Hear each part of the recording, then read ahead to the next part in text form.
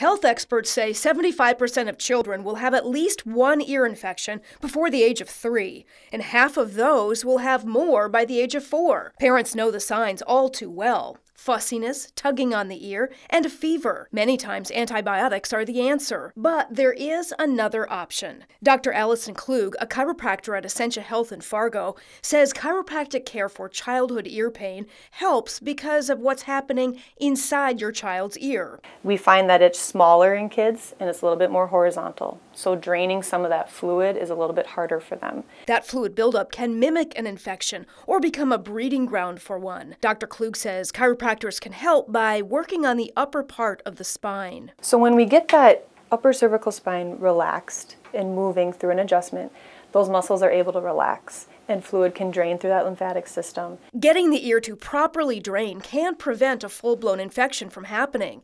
But if the infection is currently raging, Dr. Klug says working out of a major health center like Essentia means she can easily get additional help. That's what's great about being here. Is I'm able to reach out to the pediatrician saying, hey, I'm treating this child, we're not getting the best results, what's our next steps here?